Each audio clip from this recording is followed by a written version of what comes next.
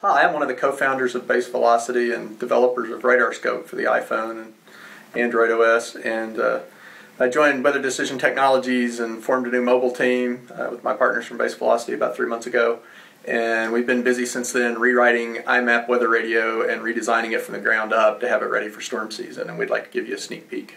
You can see Searcy, Arkansas has been added to my locations, and we see a red badge with number 1. The red indicates that it's under a warning. 1 tells us how many there are for that location. So we pull up the location now. In addition to forecast, you can see that they're under a flood warning. We can tap on that and see some details. We'll show you on the map where your pin is.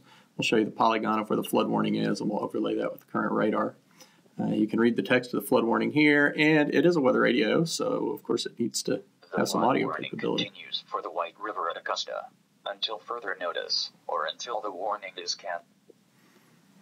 You can also play the audio from here if you choose to, if you don't want to see the map. So you can move between your warnings and forecasts and things like that. The current conditions for Searcy, Arkansas. Looking down at some of the extras, we have our standard iMap. We've completely rewritten this for the iPhone to improve performance. You can see there's a little bit of precipitation off the coast of Florida today. But most of the capabilities of the iMap are improved here. We've got new overlay groups. We have improved animation and loading of the radar image. We've got much smoother zooming capability to zoom in and out.